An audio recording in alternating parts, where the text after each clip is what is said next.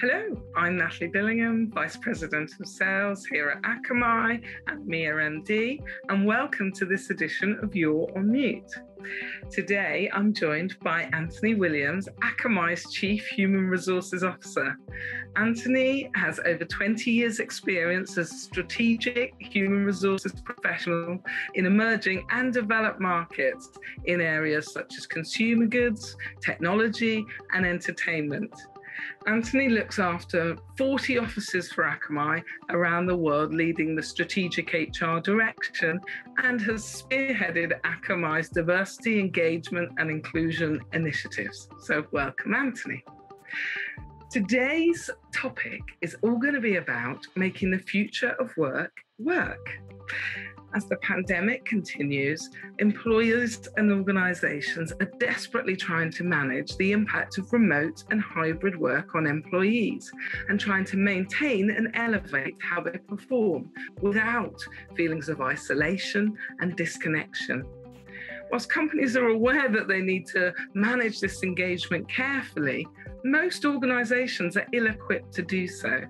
So today, Anthony and I will be discussing some of the ways that we can foster a positive working experience for employees, and we'll be referring to Akamai's Future of Work program as a case study. So, Anthony, let's start with, what is Akamai's Future of Work program? Our Future of Work program is really rooted in the principle of the future is flexible. We believe that there are really three different scenarios that are best suited for our employee population in our culture. And one is we have a segment of the population that is very interested in working from home and, quite frankly, not interested in returning to the office in a long-term capacity. We also have a population of employees that very much enjoy everything about the office, the collaboration, the setup, the structure. And then we have a segment of our employee population that actually wants both. And in terms of what we believe the future is flexible.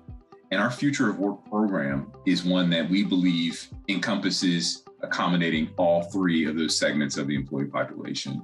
It's been an interesting exercise, but we believe that we can successfully engage and employ what's special to us in the Akamai culture and engage all three of those populations fairly and equitably.